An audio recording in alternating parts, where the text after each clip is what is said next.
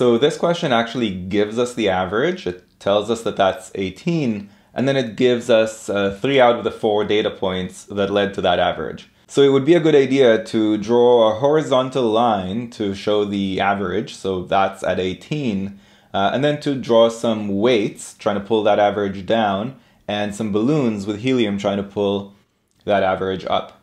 So on the lower end, we've got a 3, that's 15 below the average, and we've got a 15, that's 3 below the average.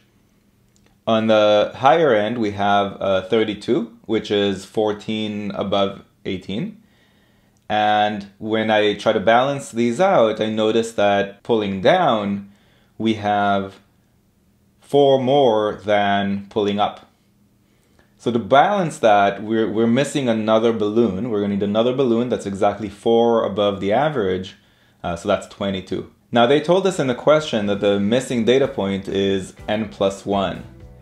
Well, if n plus 1 is 22, then n would be 21. If you found this video useful, go to quantreasoning.com for a lot more where that came from. You should also click that like button and let me know in the comments below what you'd like me to make future videos about. And of course, if you haven't yet subscribed, go ahead and do that and click that bell below so you get notified about future videos. See you next time.